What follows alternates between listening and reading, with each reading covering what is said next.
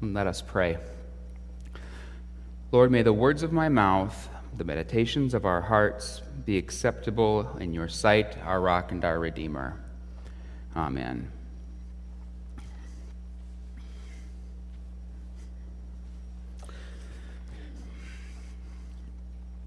So on Friday and Saturday, myself and some delegates from our church, delegates from all across our synod, gathered in Moorhead, as we do every year, to talk about the business of the larger church, the directions that Jesus is calling us and the challenges that we face, where we're headed and how we're going to get there.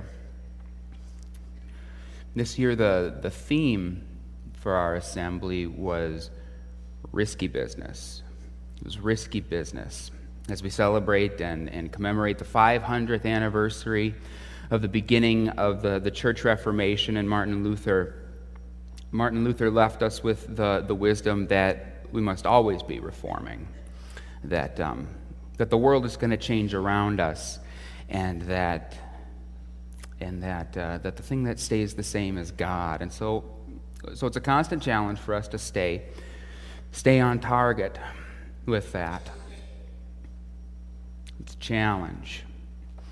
And the challenge, I think, is summed up in Jesus' final words in Matthew 28. He says, "Go and make disciples of all nations, and baptizing them in the name of the Father and the Son and the Holy Spirit." The close of Matthew's Gospel is a passage we usually refer to as the Great Commission. But the passage actually ends not with a commission, but with a promise. And I think sometimes we get so caught up in the grandeur and the import of that Great Commission, I do anyhow, that I overlook what I now think of as the Great Promise. The Great Promise is, "I am always with you, even to the end of the age." Even to the end of the age. And I suspect it isn't an accident that following that Great Commission, we're left with a great promise. Because a promise of Christ's presence with us, following such a big job that we're left with, I think that promise is necessary. It's necessary. It's necessary to know that God the Creator and Jesus the Son, who is our Redeemer, doesn't leave us alone, but leaves us with the Holy Spirit. And last week we talked about the Holy Spirit as the one who knits us together. Right? Quilts us together is the way I think about it. And that's the job and that's the work that we can be a part of. And we can be a part of it because Jesus promises that he does that work with us. And so it's my intention today to talk with you a little bit about the challenges that we face as a congregation in one of the very specific ways that we participate in that work of the Spirit, that keeping people knit together, keeping our community knit together, the work that we do to keep families knit together, and the way that Bethlehem Lutheran Church acts as a safety net,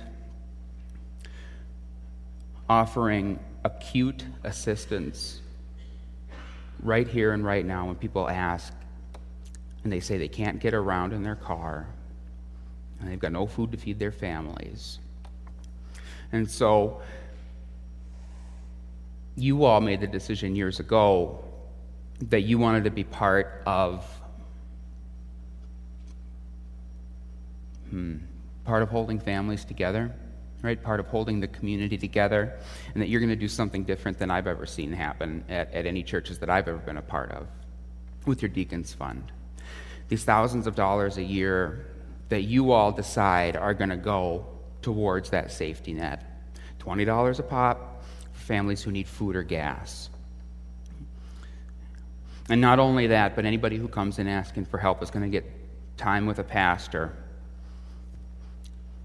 And I can't tell you how many times somebody comes in and they ask for help with food or with gas, but there's actually an unspoken request behind that request.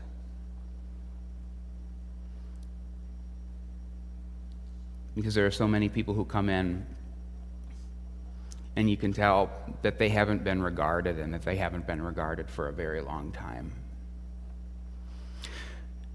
One of the very biggest blessings of my work here that you've called me to do is to be your representative for those people, with those people.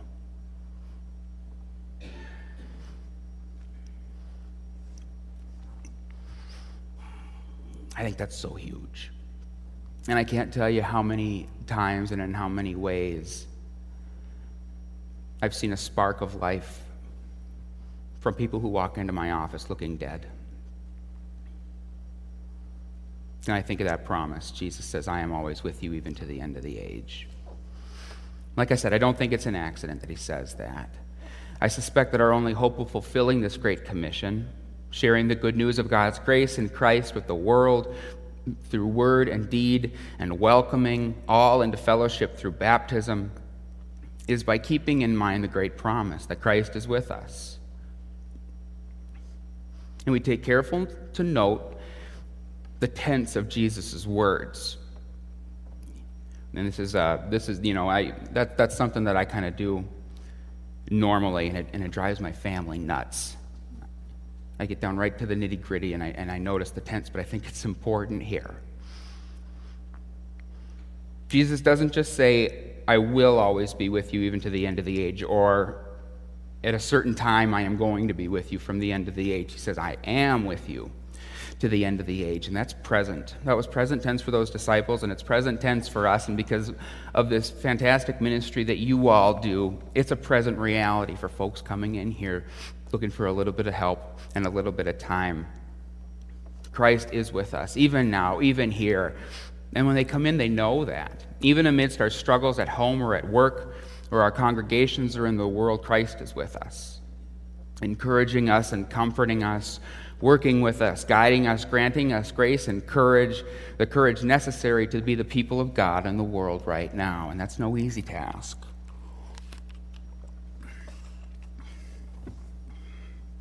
It's no easy task because I've learned in my time here that there are plenty of people who don't sense that God is with them. And even worse, maybe those people who sense that God has abandoned them. And when I'm able to give them the help that you have given, you see glimmers that that's not true. Do we sense God's presence? I don't know if we all do. I hope that we all do, and I pray that we all do. But I also know that there are dark times, and I can tell you this, that the people you allow me to help through the Deacons Fund, they sense God's presence, and that's because of you. And I get to be in the middle of it just doing my job.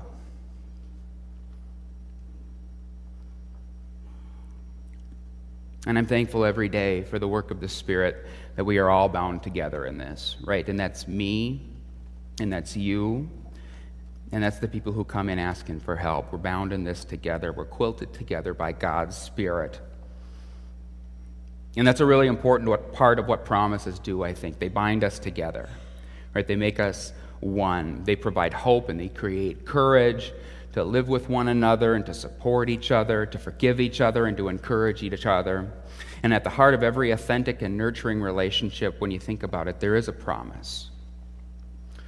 A promise that is a whole lot like Jesus' promise. I'll be with you. I am with you. You can count on me. I've got your back. Let's see what we can do together. I've been reading a book lately about a woman who's dealt with mental illness all of her life, and the promises she tells her children are so important, and I think they're important for us today. She says, "Be brave because you are a child of God, and be kind because everyone else is too. We belong to each other." And that's the truth, isn't it? We belong to each other. That's maybe the most foundational promise we need to cling to, but it's scary because we share. One of the bravest things that we do, in my estimation, is to give God room to do God's work. That means sometimes that it's work that we start, but we don't get to see the completion. That means that some of the gifts we give, we don't know how those gifts affect the ones who receive them. And the hard part for us, I believe, is trusting that God's going to do something good. Trusting that God is going to do something good. Our final hymn today is "To Be Your Presence." To be your presence is our mission here. Lord, that's what we pray. And I've seen in so many ways how you have been God's presence. Last week, you've seen the signs out that the Deacons Fund is on hold until we can replenish those funds, because we were scraping the bottom of that checking account for quite some time. And I wish that wasn't the case, because I think what it means is that there's probably more need in our community than there has been for a very long time. There's a lot of need out there. And they come here. And I guess what I'd like to do is to share a couple of the stories. I think that's really important, and that's maybe one of the things that I haven't done a good job of, is to share how I've seen that those gifts have made a difference in the lives of the people who come and receive them. And I want to promise you that they have made a difference. One of the things that we do is offer bus passes. It's 10 rides on the Otter Express, and there's people who come in asking for those, and we give those out, normally, like I said, $20 a pop is sort of the way that we help. And one of my most favorite things is to know that the dollars that they receive, they've got to stretch them, and sometimes they don't stretch far enough, and they come in and they ask for bus passes. And there's a group of people who, when they can, and it's about once a month, they'll bring in $20 and they'll say, I want to add this to the Deacons Fund. And it's these same people who've received the bus passes. So we give them a $20 bus pass usually at the end of the month. And a week or so later, they bring in $20 to add back to the Deacons Fund. They're paying it forward. They're paying that gift forward. You've made the opportunity for them to receive a bus pass, and they're making the opportunity for somebody else to receive that, and that does my heart so good. A lot of the people that come in asking for help are families. A lot are mothers, and they're bringing their kids with them. They have their children with them, and they ask for diapers. The dollars that you've given have allowed me, a couple times a year now, I've gone to Sam's Club and I've stockpiled those crates of diapers that they sell at Sam's Club, because that's the cheapest place to get them, and they're the good diapers. And so when somebody comes in and they've got their kid in dirty clothes and they say, I just don't have any diapers, and I'm able to go downstairs and come back with a full sleeve of diapers for their baby, you can see in the mother's eyes that's the world for them.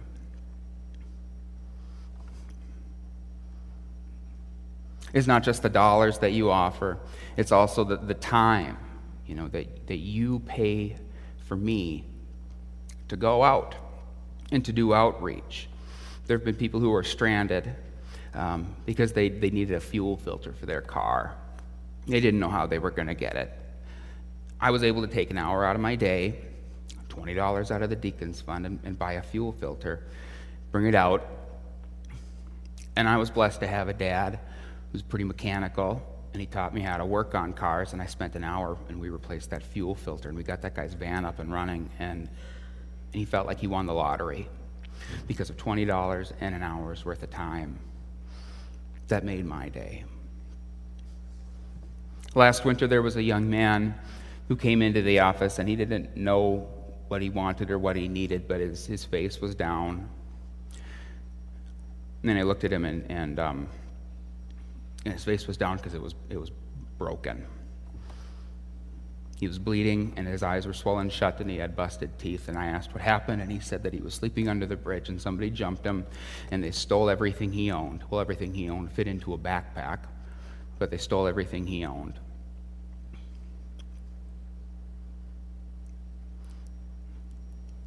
And he had an appointment for an emergency appointment to get his teeth worked on, but he didn't have any way to get there. And so we got him a bus ticket again. It was $20. And I said, they took everything you had? And he said, yeah. And I said, so what you're wearing is all you have? Yeah. And I said, they took your blanket? And he said, yeah. And so we were able to go downstairs and take one of those quilts that you quilters have made. There was a denim one down there with heavy batting in it. And I handed it to him, and I said, will this fit? And, he was pretty quiet and pretty still, and so I wrapped it around him, and I said, yeah, I think that'll fit. And he started crying. That was love that he received that day, and that's all because of you. You giving it. I'm just handing it out. And it does make a difference. There's a friend that I have who's got mental illness, and I see him pretty often. I see him most days that I'm working. And he was really hurt by church when he was a kid. He talks about that, and he's scared to come to church. And we've been talking for 2 years now about it's okay, and this is a safe place, and this is a good place to be because these are good people here. And last week he came to worship, and he took communion for the first time since I've been here. And boy, that felt like a win, and that's all work that you do. This is risky business that we're about in this church, handing over the gifts that we've received. But we do bet on Jesus doing something good with those gifts. And so I want to thank you for supporting that ministry, supporting me in my call. I want to support you in your call as much as I can, and we do it all because we know Jesus holds us together. Let us pray.